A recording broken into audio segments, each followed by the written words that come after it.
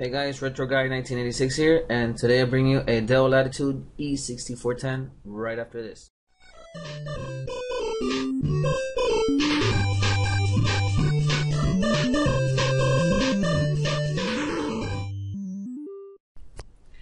Alrighty guys, welcome back. So this laptop, what I like about it is it has a very nice finish to it in the front. Very plain though. That's the only downside about it. Here is your Dell logo, and let's go ahead and turn it around. And on this side is your USB to connect your USB devices, and as well a external monitor. I do believe that's the fan vent.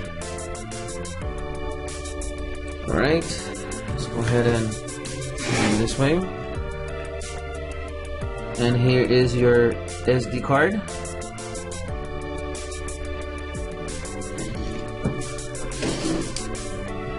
You turn around the other side.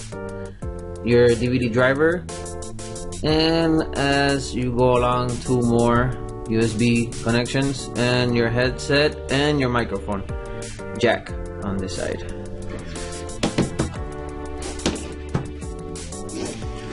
And on the back, your battery. It does have rather plastic kind of feeling to the back, but very soft at the same time. Alright, now that we got her open, there is your Dell logo. And one thing that I did notice though, this one doesn't have a camera, and it is a, like I mentioned, Dell Latitude E6410. I'm sorry about that, guys. There is your power on button, your speaker controllers, as well as a mute button. Left speaker, mousepad, very comfortable as well, and your right speaker with, let me see if you can see that really quick, your Intel logo, and it's an iCore 7 inside. So let's go ahead and power her up.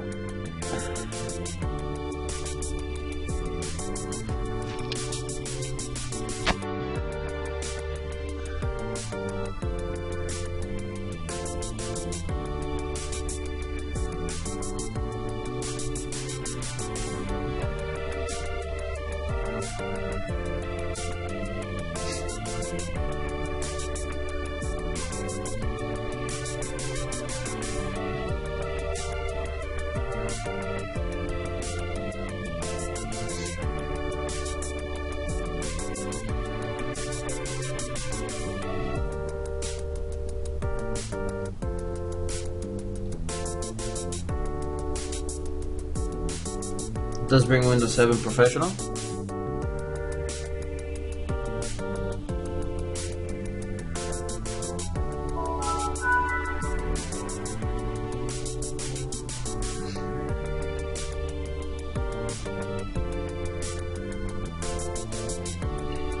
Alrighty, now we got that going. Let's take a view on system properties.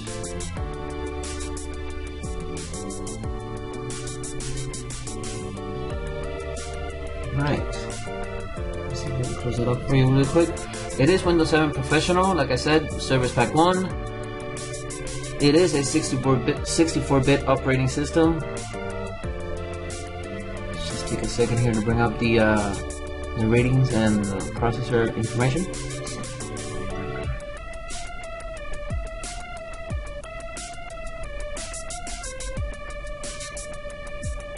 Okay.